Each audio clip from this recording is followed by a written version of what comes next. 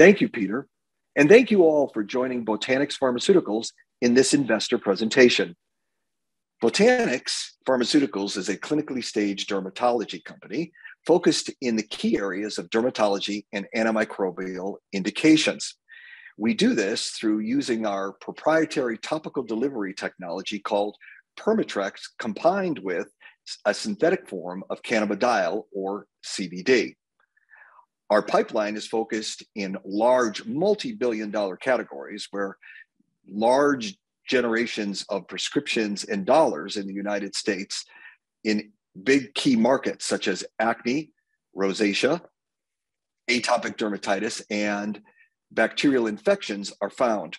We're quite pleased with the world-class experienced team that we've assembled, primarily in the United States, but also in Australia. Today's presentation is going to focus on our upcoming catalysts, that are those milestones that are going to occur over the next 12 to 18 months. By way of introduction, my name is Vince Ippolito. I'm the president and executive chairman here at Botanix Pharmaceuticals. I've been in the pharmaceutical industry for almost 35 years.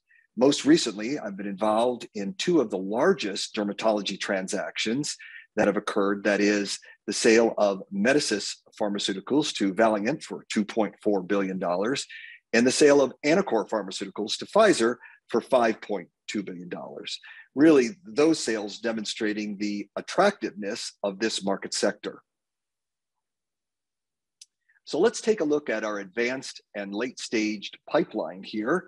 The pipeline is really broken into two categories, that is antimicrobial research and dermatology research. At the top, you see BTX 1801, our antimicrobial study.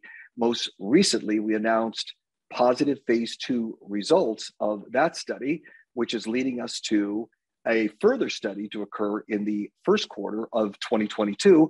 I'll get into the details of that study a little bit later. BTX 1702 is our dermatology rosacea study that is well underway with a target completion of mid-2022. I'll get into the details of that study shortly. BTX 1503 is our acne study. This is our phase 3 ready asset that will really be informed by its final design once BTX 1702, that is the rosacea study, is completed. All of these clinical studies utilize our proprietary technology, that is Permitrex, as its topical delivery system. So you might be asking yourself, well, why synthetic cannabinoids to treat these diseases? Well, it turns out that synthetic cannabinoids, or CBD, is very well suited for common skin diseases and infections. Matter of fact, over the last several decades, it's been proven, and most certainly the research that Botanix has conducted over the last couple of years shows synthetic CBD to be safe and well tolerated, even at the very high doses that we're currently studying, such as in our BTX 1801 antimicrobial study and our current rosacea study. It's proven to show broad anti-inflammatory properties, which is common in most dermatologic skin conditions, and antimicrobial properties, such as the killing of Staph aureus or MRSA. These utilizations of both anti-inflammatory and antimicrobial aspects have a widespread use across human and animal health. So why don't we dig into the details of our clinical platform right now, and I'll start off with our dermatology platform, and that is BTX 1702, our rosacea study. Now, most people are familiar or know someone with rosacea. It's commonly characterized as a person who blushes easier. And whether those triggers are environmental triggers, they're an immune response, or sometimes even the drinking of alcohol can cause the trigger of rosacea. This is a very frustrating disease for the patients who suffer from it. Now, there are many different forms of the disease. The particular form that we're studying here at Botanix is called papular-pustular rosacea, which is characterized by acne-like breakouts. There are over 16 million Americans in the US that suffer from rosacea, and 85% of those patients are over the age of 30. So you can imagine, as an adult suffering with this disease, there are many comorbidities associated with it, such as depression, social anxiety, embarrassment, or just overall decreased quality of life to try to control these rosacea triggers. So these are highly motivated patients that are looking for new treatments that are safe and effective to control their papular-pustular rosacea.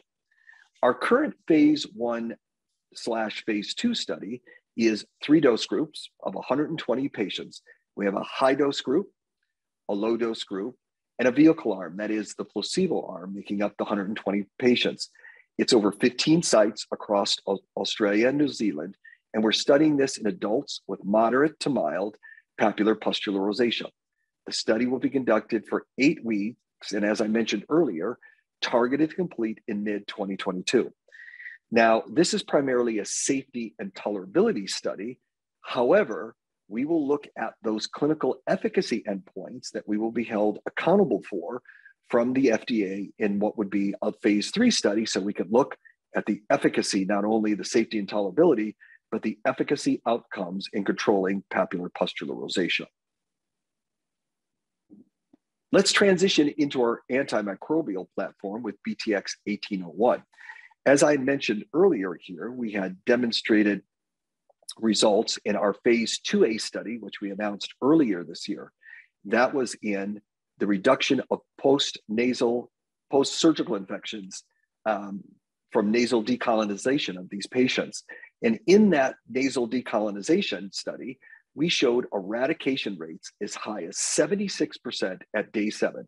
And that eradication rate extended throughout day 28, even though treatment stopped at day 5, showing really strong results. So with these efficacy results in hand, we've decided to initiate a new BTX 1801 study. And again, it is for nasal decolonization for post-surgical infections, but in a group of individuals that are very high risk, that is hemodialysis patients.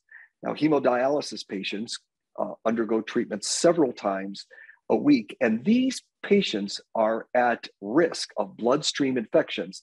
And these bloodstream infections can be very serious or life-threatening to these patients, often involving hospitalization of these patients, or there are other comorbidities and mortalities associated with those bloodstream infections. Today, there are no approved treatments for nasal decolonization in this patient population, thus demonstrating a real need for this study. So we're excited to kick this off, as I mentioned, in the first quarter of 2022. So in summary here, I've gone over the key clinical milestones that you could expect over the next 12 to 18 months. Most certainly just covered BTX 1801 in the kickoff of that phase 2 study in the first quarter of 2022. The rosacea study, BTX 1702, as I mentioned, is well underway, recruiting throughout Australia and New Zealand right now, targeted complete in mid-2022. And as I mentioned, that study will inform the final design and outcome of our phase 3 ready acne study, that is BTX 1503. Now, I didn't go over our canine dermatitis study, which is BTX 1204A because of time restraints here, but we initiated a canine proof of concept study in atopic dermatitis. That particular study is also targeted to read out in the first half of 2022. So multiple shots on goal here in the next 12 to 18 months for Botanix Pharmaceuticals, again, all utilizing our proprietary technology and topical delivery system we call Permatrex. I would encourage you all to learn more about Botanix by visiting our website at botanix.com and consider investing in Botanix as part of your overall investment strategy. Thank you. Well, thanks very much, Vince. I guess a lot of, yeah, thanks, Vince. I think a lot of people watching this would like to get a handle on what do you think is the critically important product that's really going to be the company lifting product. Yes. Thank you, Peter. I really appreciate the opportunity to be a part of the conference here today. So as you looked at the pipeline slide that we had, you see a lot of activity. And in some regards, it's uncommon to see a clinically staged pharmaceutical company with so many, let's call them shots on goals here, because we've got phase 3 ready assets, such as our acne program. We've got a phase 1b/2 study in rosacea that's currently underway right now and enrolling really well. We've started a phase 2 study in our antimicrobial program that's about to kick off in the first quarter of this year. So I would say if we took the typical pharmaceutical approach to this thing, the phase 3 ready asset is in acne is the most advanced.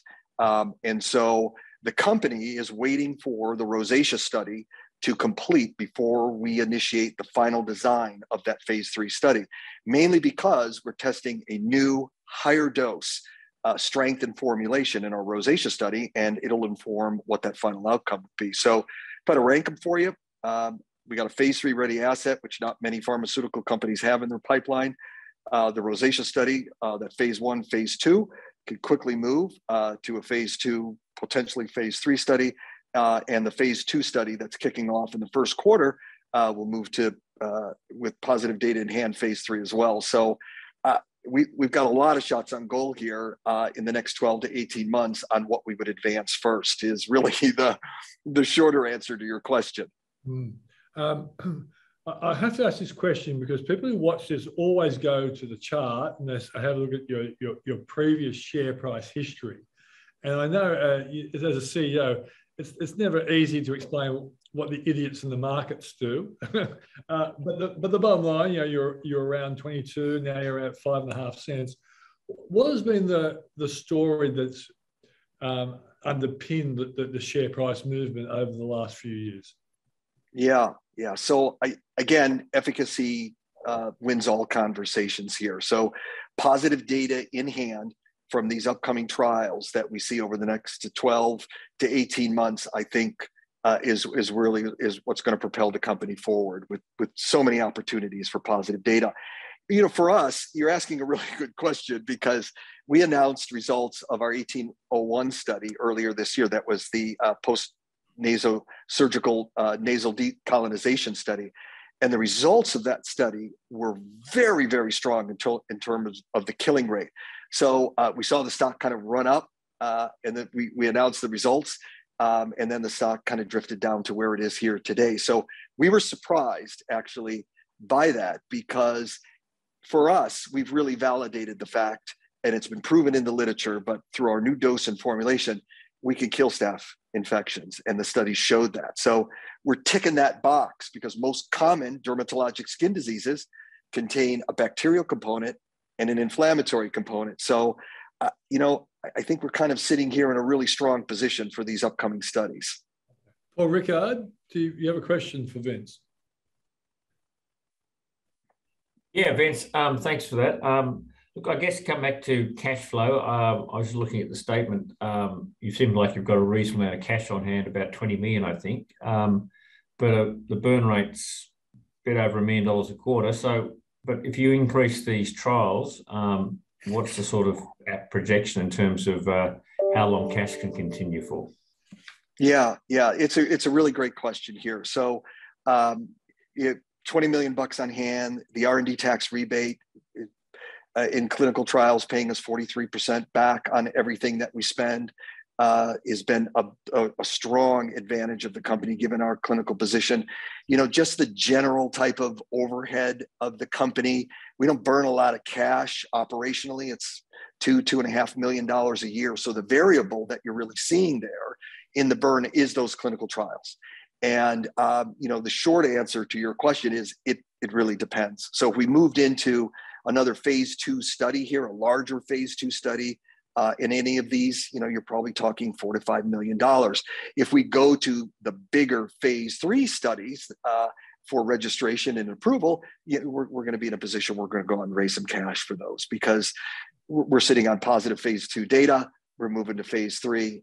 So those would be instances that we would do that.